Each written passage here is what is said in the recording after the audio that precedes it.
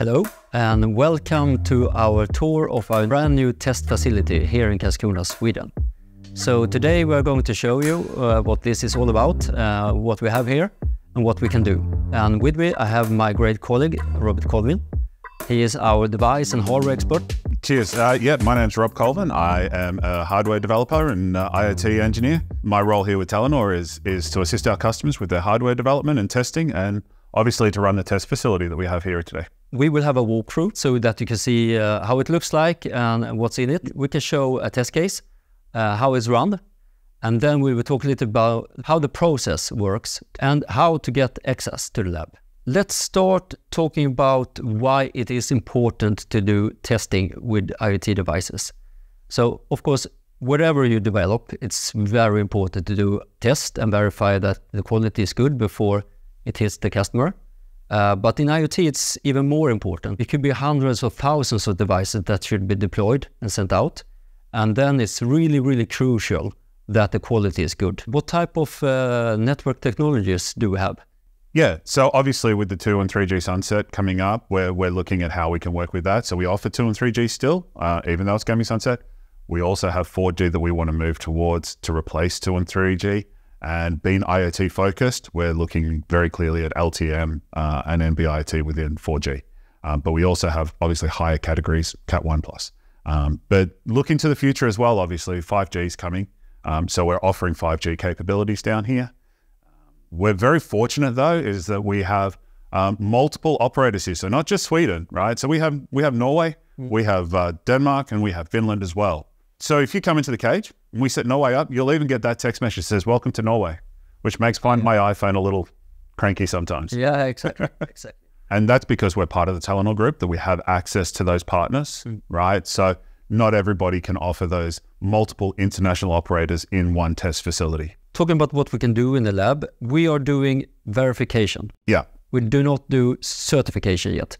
Absolutely, right. And that's because there's a lot that is involved in certification that we are not able to do from a regulatory basis, essentially, right? So what we want to do is make sure that your device works as you expect it to do, right? And that might be pre-certification work, right? So this leads up to certification, but it's not the certification itself. Talking about the benefits, why you're testing, we mentioned before that you would like to do this as early as possible so you can save money, but it's not only finding faults and stuff like that, it's also optimizing your device, I guess. IoT devices have to work by themselves in some of the most horrific conditions. They might be buried 6 feet under with water pipes and all sorts of things going on.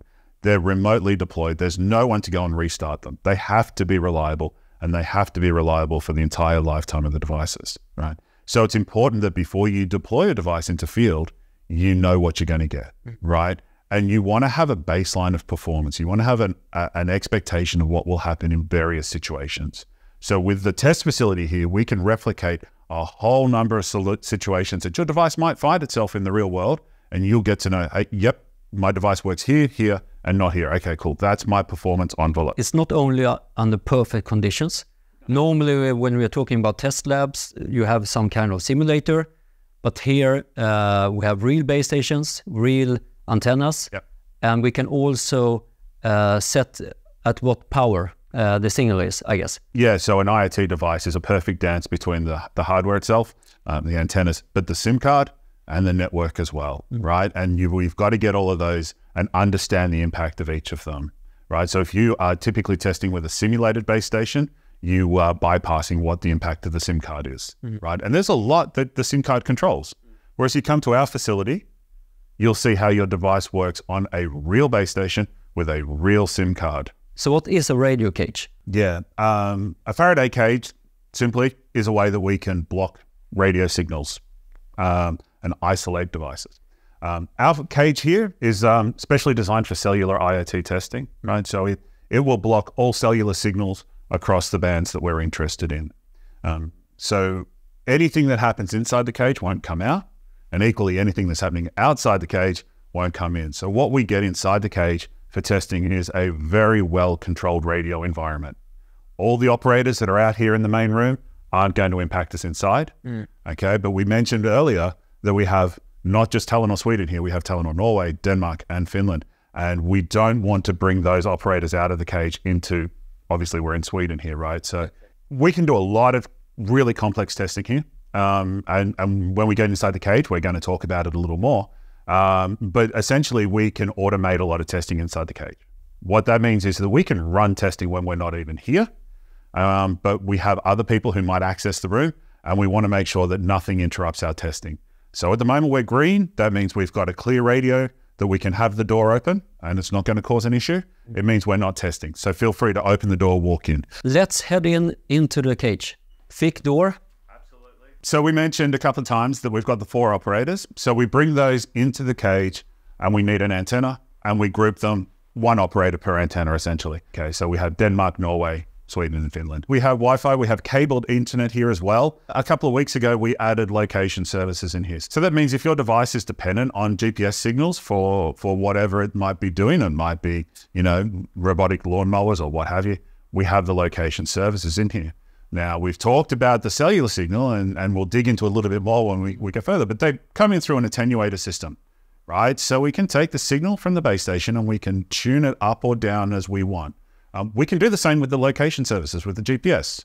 So we can simulate that, hey, maybe you've got a lack of signal quality on your GPS. What does your device do in that case? Yeah. Can it pick it up from the Wi-Fi? Can it pick it up from the cellular or what have you, right? So it's just another test case that we can do in the cage. On our rack here, yeah, we have 6 screens. So what do they all do? So the bottom 2, this is typically our interface to the network signaling. So our logging of how your device is signaling through the core. On the right here, we have other interfaces that might be to test devices. This might be to other reporting systems. So it's just another way for us to control the radios, control the base stations. Top left, today we're showing the service portal, but this is available for customer usage for whatever they might want to show.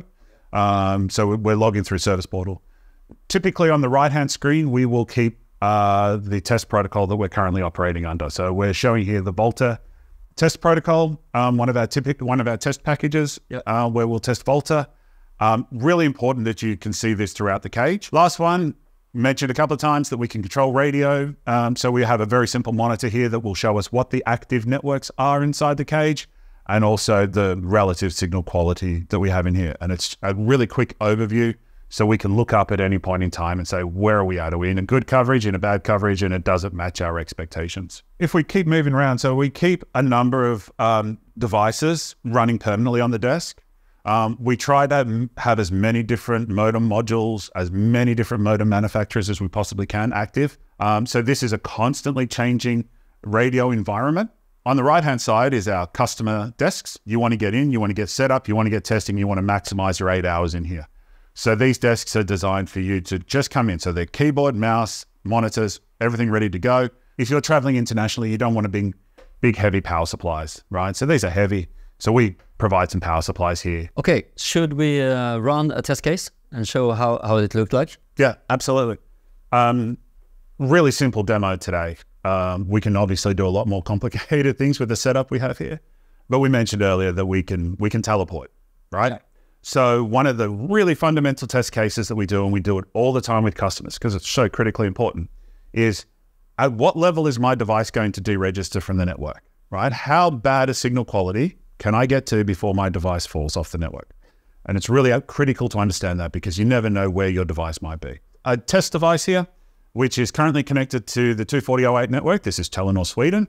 It's telling us we're on Cat-M, and we've got our reference signal quality here, so about -72.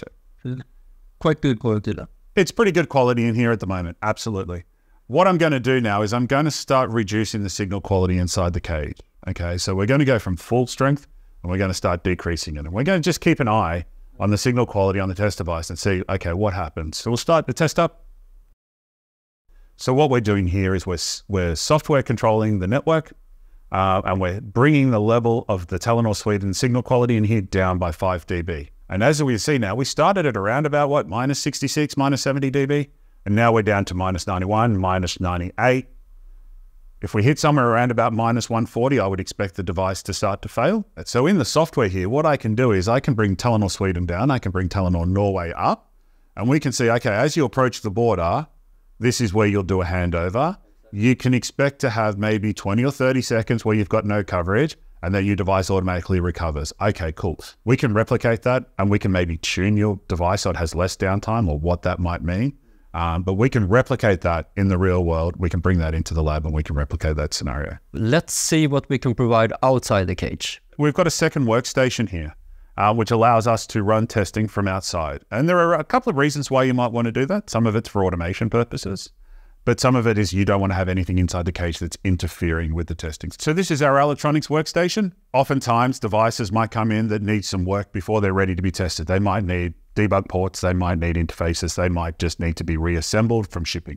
Nothing major, but some hand tools, the common things you'll find in an electronics workbench.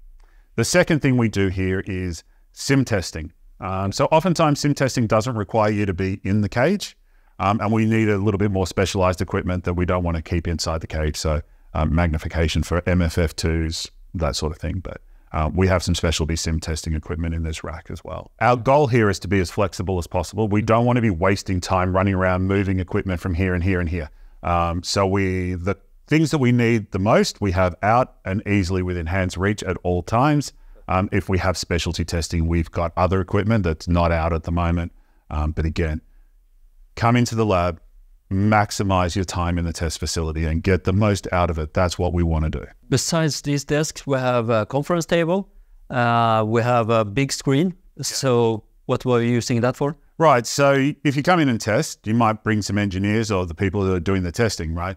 As much as important as the testing is, the report.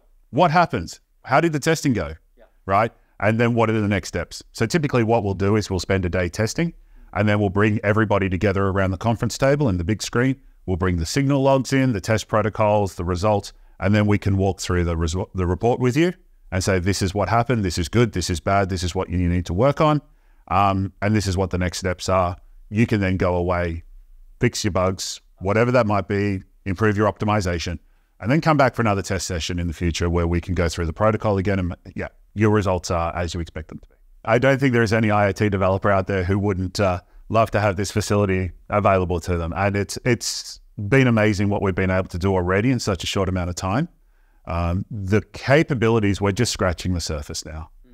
Every day I'm coming in and we're building new tools, new capabilities, new automations, new improvements, new base stations, improvements all over the place. And it's only going to get better from here on in. How to get access. As a customer, you go to account manager and request access. So we always start up with a startup meeting. So tell me a little bit about that. Yeah, the startup meeting is really important because everybody's hardware is different. And in this case, I'm not the designer, I'm not the developer, right? So I need to know what you've got, I need to know what it's capable of, and I need to know what your expectations are. We are extremely proud and excited about our new test facility. And it's really going to help our customers to test their devices. And it's been overwhelming how a lot of interest we have. So the line in the queue is quite long. Yeah, and getting longer every day. To be able to do testing in advance and save time and money and make sure that they don't ship thousands of devices that will not work properly when they hit the market. Yeah, so it's about reliability, right? It's about long-term stability of devices and reliability and confidence in what you are deploying. Thank you so much for watching this tour. Please contact your account manager. See you soon in the lab.